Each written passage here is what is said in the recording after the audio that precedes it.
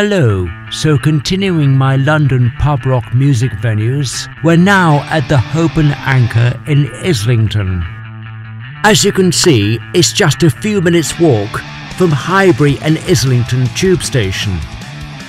This is one of the many London music venues that was very important in the development of pub rock into punk during the 1970s. We're going inside now to have a look around. Many world-famous bands have played here, including The Police, U2, The Cure, Elvis Costello and Dire Straits, amongst many others. And in 1977, the Front Row Festival was recorded here and was released as a live double album and reached number 28 in the UK charts. Now we're going downstairs now, and you can see concert posters on the walls, and we're going down to where the venue is.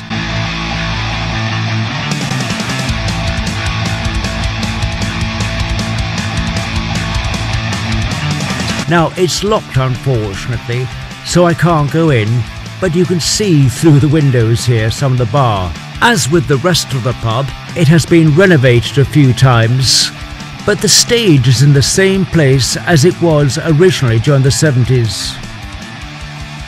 The venue is also very famous because Stiff Records first opened upstairs in 1976.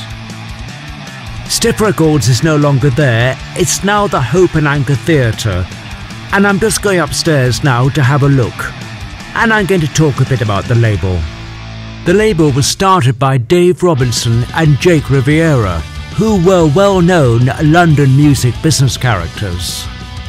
It was started with a loan of £400 from Lee Brillo of Dr. Feelgood. What is generally accepted as being the UK's first punk single, New Rose by the Damned, was recorded there on the 22nd of December 1976. Now, I'm not going to go through the whole Stiff Records history, but the label was sold to ZTT in 1987.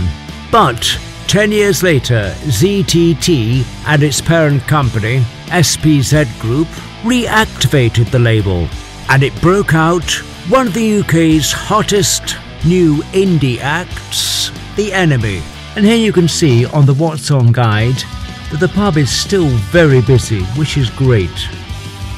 So I'd like to say thank you to the management for allowing me to film in here, and I do hope you've enjoyed this video, in which case please subscribe to my channel and please watch the next video in my series of famous music pubs.